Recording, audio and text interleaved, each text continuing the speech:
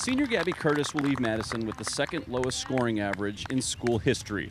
And after fighting the wind, the rain, the course, and the field Wednesday afternoon at University Ridge, she earned the right to play next week in Oklahoma City in the NCAA Championships. It was actually not a horrible day, I didn't think. I think the wind was okay on a lot of holes. It didn't really hurt as much as I thought it would.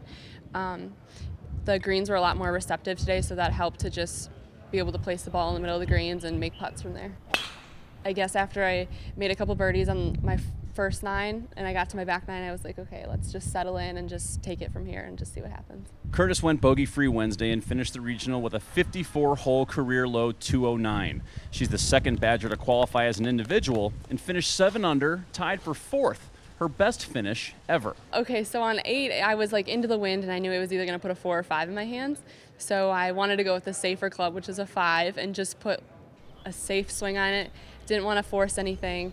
I left myself in an okay spot, I guess, and I just could count on my short game to make sure I made that putt, I guess. Wisconsin finished 9th and did not qualify as a team, but Curtis said playing with this group has meant so much, and finishing her career on her home course made it even better. I mean, it is special. I wish I had my team with me. That would be even better, but it's definitely, this has been the best 4 years of my life, so I'm glad it could end here. We've played all together the whole year, and I think it was really special having Lexi come in too for her last year, and I think we all got really close, and I'm really gonna miss them, but they've been joking we'll make a road trip, but I think it's just nice to know that you have people supporting you.